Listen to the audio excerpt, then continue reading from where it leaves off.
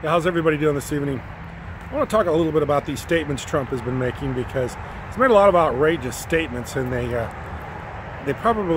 just going to keep getting worse and worse. He's not going to quit making these statements because he's getting a lot of attention for them. It's like the proverbial kid that gets attention for his bad behavior. And he's getting a lot of attention, and that's exactly what he wants. He loves the attention, and he loves to be able to say these outrageous things and have everybody talk about it. So he's getting attention. He's not going to stop. He's going to continue. Most people would run from this kind of attention because it's very divisive. It's very controversial, and it creates a lot of a lot of people being angry. But Trump likes that. He loves anger. He likes to piss people off. He loves to get in your face and say things because he thinks that nobody can do anything to him. Nobody can say anything or do anything because of his position. And always because of his money and position, he's been able to say and do whatever he wants. So Trump loves this kind of divisiveness. He loves this. He lives for this.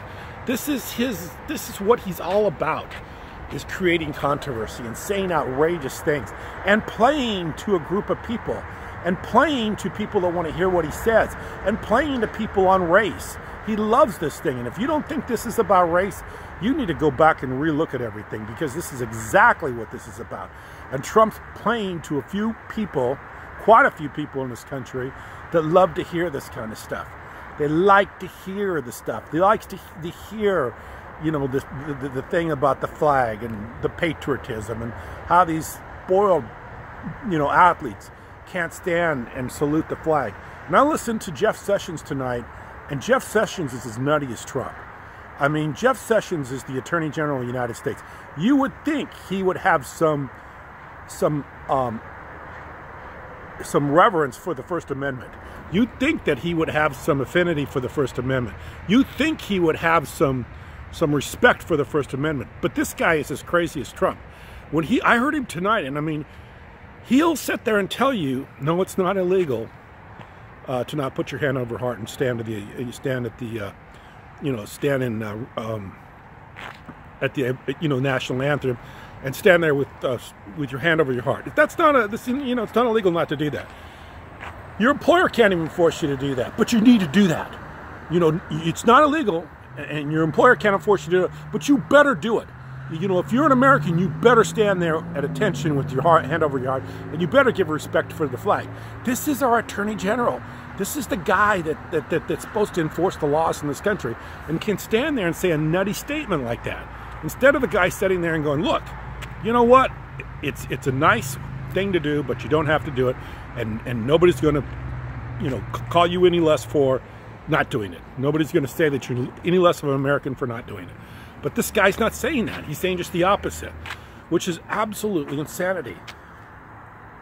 A patriot is somebody that stands at attention to the flag, but also respects somebody who doesn't do that, or somebody who peacefully protests, like the players, the NFL players. That's a patriot that can respect both sides of the argument, not somebody that stands there and says, hey, if you're not going to respect the flag, you're going to get called names, you're going to be fired from your position, your job, and you're going to be called un-American, and you're going to be ostracized, and you're going to be looked at less, and you're going to be called sons of bitches. That's not a patriot. That's a Nazi. And this is getting closer and closer to something like Nazism, where everybody has to be this nationalism and populist, and everybody has to be, standing there at some sort of a position like a Heil Hitler with their arm out in the air. Now we've got to stand there with our hand over our heart, and we got to stand there at the national anthem, because Trump says that's what you got to do to be an American. Not the First Amendment, not the freedom of speech, not the right to protest, not the willingness to go out and be able to object to certain things that are happening in this country in a peaceful, respectful way, and that's what they're doing. No, you can't do that. No, you can't do that. You're not an American, and we're going to call you out. You can get fired, you son of a bitch. Not only can you get fired, you could be called names, and you know, you could lose your employment, you could lose everything.